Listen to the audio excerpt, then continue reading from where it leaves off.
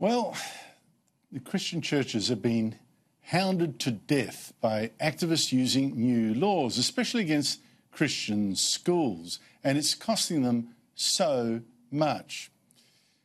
I spoke about this problem to someone who's been worrying about this for some time, Catholic Archbishop of Sydney, Anthony Fisher.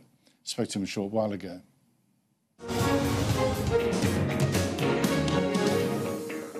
Archbishop Fisher, thank you so much for your time. How serious is this lawfare by activists against your church and your schools? Andrew, I think it's quite serious. Everyone knows about the Julian Porteous case when the Archbishop of Hobart was taken to a tribunal simply for teaching what the Catholic Church teaches about marriage. We're hearing of more and more cases of people being threatened with litigation or tribunal processes beginning, and most recently the Ballarat Christian College case is a new one, but there have been a number of either actual cases begun or threats of cases. This is a kind of lawfare against the churches and church schools and institutions, saying if you don't toe the current secular line, if you try to be different in any way, you're going to be punished by being taken through the courts. Well, I want to pick up on the most recent example you've just mentioned. That's the teacher Rachel Colvin, who says she was discriminated against, forced to quit the Ballarat Christian College because she refused to teach the church's line that same-sex marriage was wrong. Can you give us an example here? How much would it cost to defend just this one case? As we understand it, the college has been quoted $250,000 for the initial defence. So that's just before the VCAT tribunal. If it goes on appeal, you could expect as much or more again. The complainant, on the other hand, is getting it pro bono. It's not costing her a penny, and she's being backed by one of these activist groups.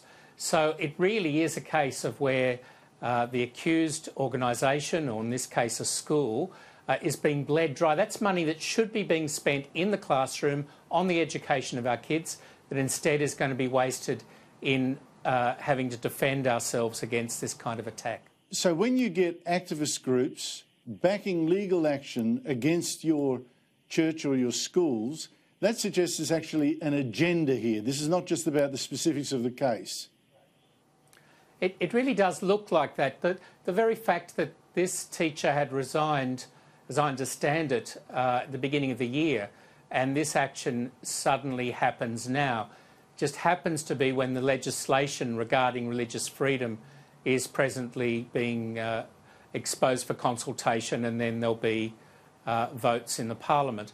You have to think that there's a campaign going on here, that these activist groups are actually out there looking for test cases, looking for people they can use for their bigger campaign.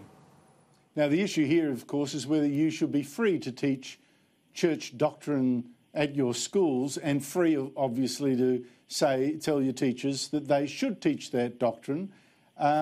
Should Miss Colvin, on the other hand, be free to teach your students that she's actually in favour of same-sex marriage?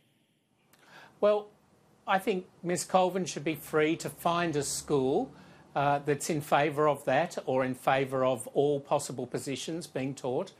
But if parents entrust their children to a Christian school, they expect the Christian positions on marriage to be taught. If it's to a Muslim school, the Muslim positions be taught.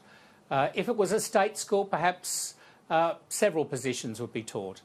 And so I think in respect for the parents, in respect for the children who want to be taught presumably by teachers who are not phonies but who really believe the school's line when they're teaching there, out of respect for all the parties, even indeed the teacher's own conscience, we'd be saying, if you're not in favour of what your school teaches, you're probably in the wrong place. If you're comfortable with saying the sorts of things your school stands for, then you may very well be in the right place.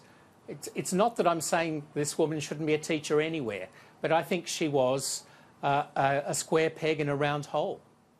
And also, of course, you've got to keep faith with all the people who donate to that school or pay school fees in order to get a Christian education, that is indeed what they should be getting, a Christian education as defined by the church under whose wing this comes. Archbishop Anthony Fisher, thank you so much for your time.